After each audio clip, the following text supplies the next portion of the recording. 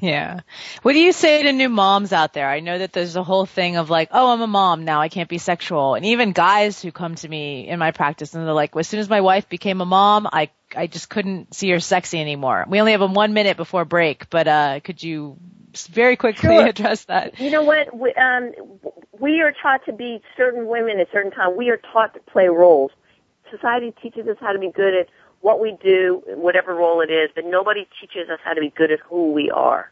And mothers fall victim to that so much because one thing that happens is that your body totally changes and you cease to be a sexual, your body ceases to be what it was to create that baby, to attract that, partner and all that. Then the demands of child rearing and all that kind of stuff. And so it all gets convoluted together and you lose your identity. And that's the problem. When you grow up playing a role all your life, when things happen in life, which always do, they throw, that role changes and then you don't know who you are.